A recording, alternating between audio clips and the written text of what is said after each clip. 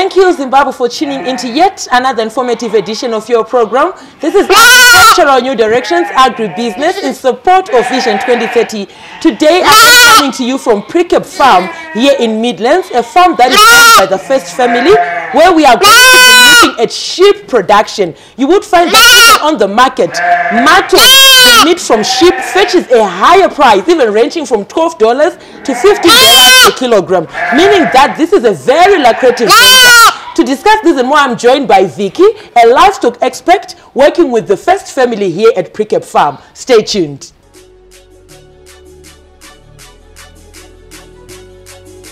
Vicky, thank you so much for taking your time and making time for us to look at sheep production at Pricabe Farm as a case study to try and motivate our Zimbabwean farmers here in terms of looking at other ventures when it comes to the livestock industry. Thank you, ma'am. Yes. As we get into our discussion, Vicky, I just want a brief background of this enterprise. Maybe you can also mention the breeds that are within this sheep head. So as you can see for yourself, this is the sheep section. In terms of numbers, currently we're around 500, but what we are aiming by mid-year is to have 1,000. Okay. Yes. So we have to make sure our breeding, this is currently the breeding season, so we want as much breeding as we can so that we have our numbers very high. Okay. Thank you so much, Vicky. You spoke of your head, but I would also want you to dive a bit deeper looking at the breeds. Do you have one breed within the 500 head, or you have various breeds or crossbreeding that is within this head? All right. So now our purpose is what's important, which leads us to which breed type we need. For us now, we're getting into the meat production. As you can see, the structures we have here. So mostly we have Dopa. Yeah, that's the breed we have here that we're going to be using for meat, which you can also mix here and there, but that's our main breed.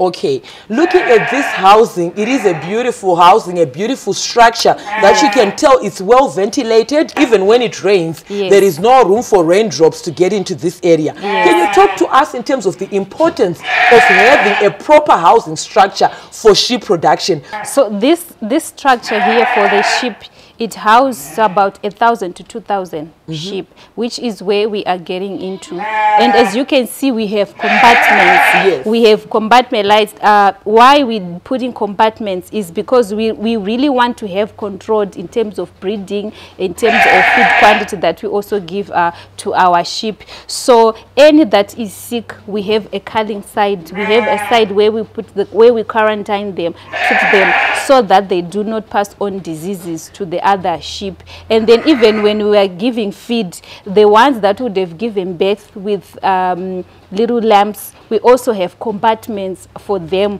And the ones that are heavily pregnant, just before they also give birth, we make sure we give them a special treatment in their own compartment so that they do not mix with the bigger head. So such structures, it's very, very critical, because even if you allow the rains to come in, within a period of time you can start having mortalities. Even also just the direct heat, if it becomes too much, it also does affect our production.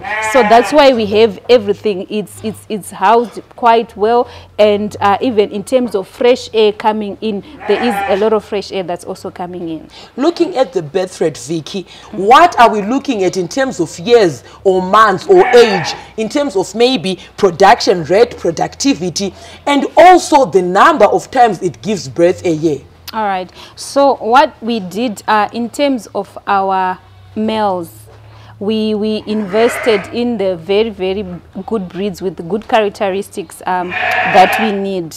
So definitely the offsprings that we are also going to get, they also have got the good characteristics that we need. So most of them actually, when giving them, they give us twins. Yes, which is something that we invested in, and they actually give us twins. And then in terms of times, we can look twice a year.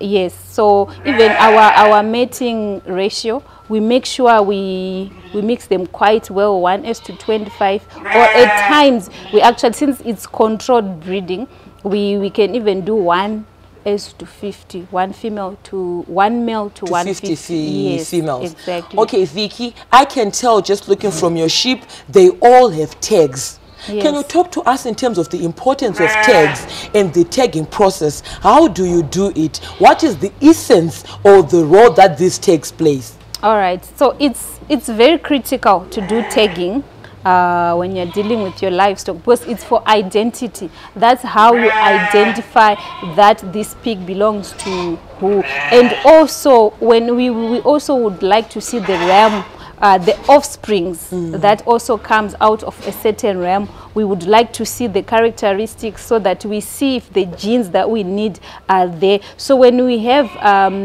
a ram with a certain tag in our books, we put that and the offspring, even in terms of controlling our breeding, so that we avoid inbreeding. We also do tagging. Okay. Now, Vicky, speaking of inbreeding, can you talk to us in terms of miscarriages, stillbirths? What could be the causes, and what are ways in which you are controlling such circumstances? That is, if you are experiencing any stillbirths or any miscarriages within your head. Okay. That can be there once in a while, but not so many times. Mostly we make sure there are a lot of factors that affect or that can lead to stillbirth. So we also have to make sure in terms of the feed, the water, because if the female doesn't have a lot of energy and it's about to give birth, so you can imagine the circumstances that can come out. It can actually abort, or if there is a certain disease within that particular female, the ewe, it can actually abort or have a miscarriage. So we do quite a lot to make sure the right size in terms of the ram.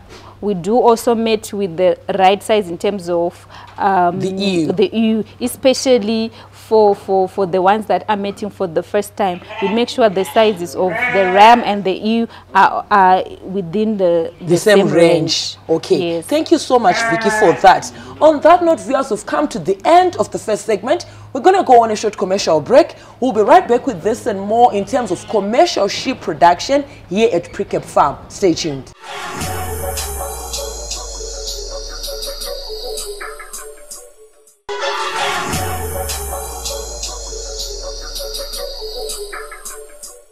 Thank you, Zimbabwe, for staying tuned to Agricultural New Directions, Agribusiness in support of Vision 2030. We are here in the second segment of your program, where we are looking at commercial sheep production. Now, these are some of the enterprises or projects that our Zimbabwean farmers might want to take advantage of, given that they have quicker returns. They are not very difficult to manage if you work hand in glove with our veterinary department and experts such like Vicky here, who's working with the first family here at Pricabe Farm. Now, viewers, we encourage you to be a part of these conversations. Feel free to get in touch with the producer Wadzanai Manyore, so 0772-807-506. Alternatively, you can like our Facebook page, Agribusiness with Wadzanai, make a follow-up on this episode and more, and leave your comments and suggestions. They are most welcome to us on our YouTube channel, Agribusiness with Wadzanai. We are also now available on X, formerly known as Twitter. It's at Agribusiness 110. Now, Vicky, we are here in the second segment. Welcome back. Thank you. Let us look at issues around sanitation. There are a lot of people who might want to get into sheep production, but when it comes to their hygiene or sanitation or availability of water, they do not have such. Talk to us in terms of cleaning of this craw or this housing. How do you clean it? How do you, the periods or the regularity of cleaning? Do you have maybe use for this manure? Do you just throw it away, or you are using it along the value chain? And just the importance of having clean water within a sheep enterprise. All right, so biosecurity measures we do have. We actually always keep our housing very, very clean and very, very smart. Why? It has also an effect in terms of the diseases that we can have. So every day when the team comes in the morning, if just in case, because we do make feed in here, that we also feed our sheep, in case there are any plastics from the hay bales or just any foreign material that we think our sheep can eat, we make sure everything is removed. If there's any stone, anything, it's removed. Then our water, we do have our containers where we put our water that we clean frequently. So we make sure our water troughs are also clean all the time, and we actually put clean water every day for our sheep, which is also good in terms of disease control and our hygiene. Speaking of disease control, can we look at vaccination? What chemicals are most rampant or common when it comes to the vaccination of sheep, and some of those diseases that you might want to highlight that are a menace when it comes to sheep production and management? All right. So firstly, in terms of disease control, as long as you are practicing very good hygiene, you can barely have diseases. However, sometimes we do receive some sheep that can be coming from certain areas. So what we do, we make sure we quarantine them for a certain period. Actually, now we do a minimum of 1 month. We make sure they're quarantined. We give them water while they are there, feed while they are there, and then we vaccinate against pulp kidney, which we do once a year. And we also do, in case there are any diseases or anything, usually we use your ivermectin or a penicillin for controlling any other disease. But however, this is just the ones we use generally. They can be, in case there's any specific disease which requires a certain medication, then it can be availed accordingly. Okay, now Vicky, you would find that looking at your sheep, just by mere looking, you can tell that this one is healthy, or you can look and say this one might not be feeling well, or it also may be headed towards death. The mortality rate could even increase due to certain issues or certain scenarios that might arise. I want you to talk to us in terms of signs and symptoms that you look at and say, this sheep, this ewe, this whatever male could be maybe having a disease or having a challenge, because we've seen certain scenarios but by just merely looking at it with your naked eye. Okay, there are quite a lot of factors that we look at. Firstly, it can have watery diarrhea. Yes, so if you look at the back, sometimes the diarrhea will be all over the tail at the back. So that can show you on its own that this ram or the ewe or a little lamb has got some disease. It's not feeling well. That's the first thing. Then the second thing is, if you look at its appetite, yes, you see it will not be having that large appetite to eat its feed or to graze outside. Then you can tell that there's something wrong with your sheep. And you also need to just look at the general appearance. It will not be that active as the usual. If you look at it, it will not be that active. So if you see it's a bit weak and not active, definitely it requires urgent attention. It means it's not feeling well. So there are so many other factors you can look at, but some of the symptoms, they depend on the specific disease. Okay, in terms of your feeding regimen, the periods of feeding, the nutrients or the macronutrients and micronutrients that are essential for proper growth of sheep. You are doing commercial sheep farming here. Yes. What are those nutrients that are essential, and what kind of feed that do provide those kinds of nutrients when it comes to production? Okay, so all nutrients are very important because each particular nutrient plays each particular role. Whether it's your proteins, you're looking at your vitamins, you're looking at your phosphorus, each plays its particular role. So what we do is, like currently, if you look at the pastures, they are pastures, they are very nutritious. They have all the nutrients that are needed by our sheep. Though we supplement, but when we supplement mostly, it's when we are beginning the winter time. Yes. That's when we start supplementing. So protein content is needed. Also, you need fat. You need a lot of energy when it's giving fat or when it's carrying a little lamb inside. All those nutrients are needed so that the lamb inside also is healthy. Thank you so much, Vicky, for giving us such a detailed presentation in terms of commercial sheep production. On that note, viewers, we've come to the end of the second segment. We're going to go on a short commercial break. We'll be right back with this and more here at Pricabe Farm, where we are looking at commercial sheep production. Stay tuned.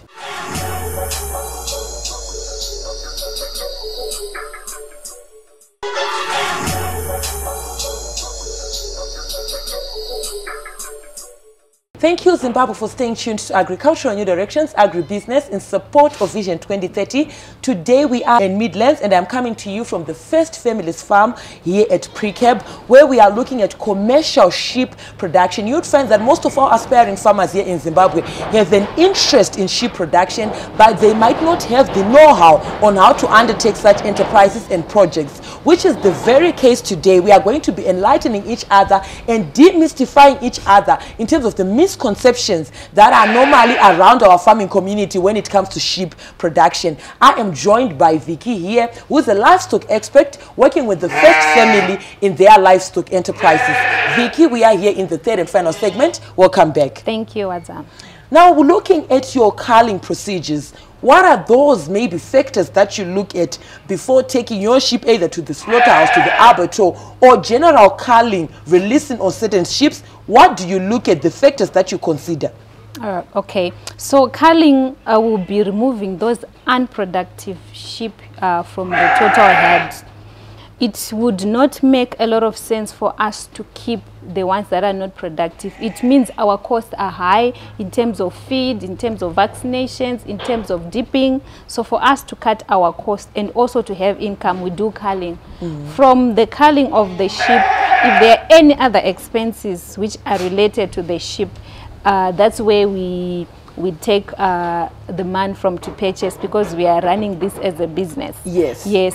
So we look for those that are constantly, that are always sick. Maybe you treat it after 2-3 months, it's sick again, or it's constantly losing weight. It means even in terms of production, it's minimum. So we cull that. Then we also, like, we do not want inbreeding. So if we see that this particular ram has been mating with this particular sheep, and now we have the offsprings, and the offsprings has reached a certain age where now they can mate to produce little ones as well, we cull that particular ram. Okay. Yes. And also even those when they give birth, they have calving, they have the losses where they have those complications when giving birth. We also cull them, because that means if we leave them within the particular flock, it means their offspring will also have those bad genes, those deformities. Yes, that we do not want. So we get rid of them at the beginning. And even the male ones that we know, these ones we are not going to use for breeding, we cull, we slaughter, we fatten them, and we take them to the butchery. Now, Vicky, you as the manager here, you look at records. You deal with records that come from your subordinates, from the employees. When it comes to record keeping as a manager, because I want us to talk about the importance of record keeping in livestock production. Record keeping is very, very critical. It's very important. Why we do that? It helps us to see our production and how are we performing, and how many lambs do we have this year. So we keep all our records. We make sure even in terms of mortalities, we do have our records where we know how many died, or if there is none, so that we look at the performance and which particular breed is actually dying frequently. That's also the importance of the records. Even when we want to trace which rams, remember, we are investing in very expensive rams because we want the offsprings to be okay. We see which ram has got the particular genes. We vet that through the offsprings that it would have. So we keep the records of making sure if it's tag number 001, which ones were the offspring that came out of it and how are they performing. So should we keep that ram or not, is the importance of our records. Even when it comes to some which gives birth to 2 at a particular time, we also keep such records, and it's good to keep them so that it helps us to run and make decisions on our sheep production. Thank you so much, Vicky. Finally, as we close this episode, I want us to look at issues surrounding markets. The name of the program is Agribusiness. Yes. Farmers who might want to venture in sheep production are looking to make a living off of their sheep production. They are looking to have every return per dollar invested. They are looking to look at it and take farming as a formidable business. Looking at markets, Vicky, your views as you move around, your sentiments, how is the market for lamb meat or mutton meat, because not all the time when you get into supermarkets, it's not every day where you see mutton meat. Yes. Meaning, I would like to think maybe there might be a gap for sheep production. Talk to us in terms of the markets, your views and sentiments as someone who manages a sheep enterprise. That's very true. We are actually not meeting the demand. Even if you look like you have explained, in some of the supermarkets, there is very high demand for mutton. But our local farmers are not even able to meet the demand. So that's why we need that importance of planning, so that you know this particular month you are letting out, if it's 1,000 or it's 500, depending on your planning. So most of the farmers don't do proper planning. So at the end, they end up having nothing in terms of production because they would have sold out. So even if you look, there's even market outside for export, which can actually bring in a lot of foreign currency to our country, and we're not able to meet that demand. And even locally, just within the farmers themselves, every day in different groups of farming, you have a lot of farmers that are making inquiries about purchasing sheep. Where can they get? So it means somehow there is a gap, and there is that if there is any other young people out there or any other person who wants to venture into sheep production, there is a lot of market for that. Thank you so much, Vicky. It was a pleasure having you with us today, but I want you to give us a word of advice in a snippet to those farmers who are looking to get into sheep production. Chido chiriko, chidaka chiriko, people want why is your word of advice for someone who is starting. Okay, so for any other person who wants to do sheep production, the sky is the limit. Yes, what they always have to do is they have to look at the purpose. Why do they want to get into that sheep production?